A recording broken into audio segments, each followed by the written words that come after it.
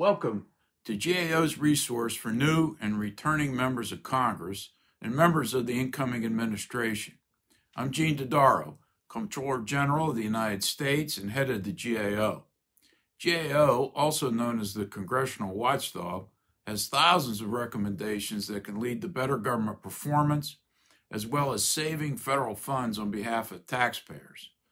GAO's work is independent, nonpartisan, and fact-based, and it's conducted for both sides of the aisle in the House and the Senate. In this section of our website, you'll find information on GAO's work on major challenges facing the nation, such as the pandemic and race in America.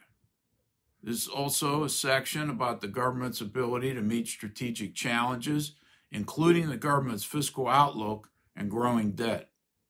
Plus, you'll be able to find more on the priority recommendations GAO has made and GAO's signature reports, such as our high-risk list, a list of federal programs at high risk for waste, fraud, abuse, and mismanagement, or in need of transformation.